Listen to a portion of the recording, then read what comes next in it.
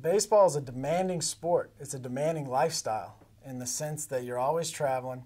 You've got long hours. In the minor leagues, you got long bus rides or long flights. You know, it's not an easy travel schedule. And you got to take care of yourself. And you see a lot of guys who just get caught up in going out. And, you know, if you're in a big city, they go out and they party and don't really worry about that they have a job to do the next day or a game to play the next day. Now, you know, there's a difference between going out and enjoying yourself and going out every night and taking it to an extreme.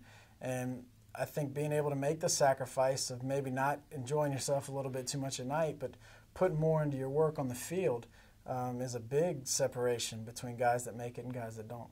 This movie takes it to the next level. What this movie does is it prepares you, you know, not only for professional baseball, but for college baseball and even high school baseball.